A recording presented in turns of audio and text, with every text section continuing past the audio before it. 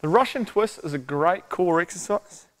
With your feet resting 90 degrees on the ball, bring your hands out, okay, to aid with support. The entire time you want your shoulders on the ground.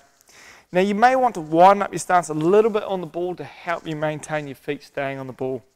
From here, using your core, breathe into your belly button and then pull your belly button back towards your spine as you exhale with your tongue and the roof of your mouth. From here, rotate to the side. Now some may have lost some rotation, okay, so they may only be able to get to there, okay, but the idea is that you want all the way down, maintaining the shoulder on the ground the entire time. If you can only get to here and your shoulder comes off, that's fine. You're going to keep working on the exercise and get better over time. Then you rotate back and come on to the other side.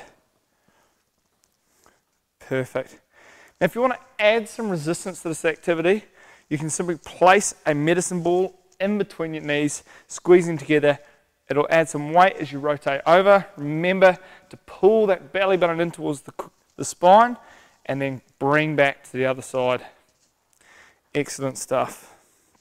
Remember, if you're rotating to the right, your left shoulder needs to stay on the ground, and if you're rotating to the left, your right shoulder must stay on the ground. They'll both be on there at the same time, but that's how they'll try to pull off. Enjoy.